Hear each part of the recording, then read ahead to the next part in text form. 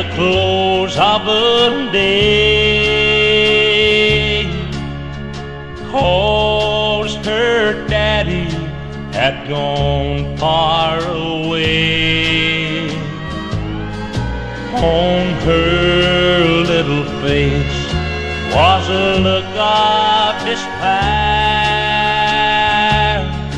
I stood there and listened, and I heard this prayer. My mama says Daddy has brought us to shame. I'm never no more to mention his name. Lord, take me and lead me and hold to my hand. Oh, Heavenly Father, help me understand.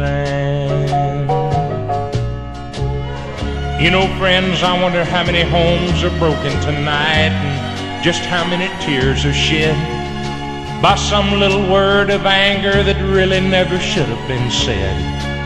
I'd like to tell you a story of a family I once knew. We'll call them Mary and William and their little daughter Sue. Now Mary was just a plain mother and Bill was the usual dad, and they had their little family quarrels like everybody else, but neither one really got mad. Then one day something happened, and it was nothing, of course, but one word led to another, and the last word led to a divorce. Now here were two grown-up people that failed to use common sense.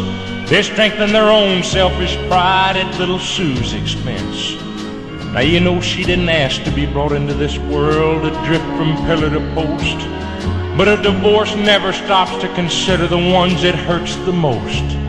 There'd be a lot more honest loving in this wicked old world today if just a few parted parents could hear little Sue say, Lord, take me and lead me and hold to my hand.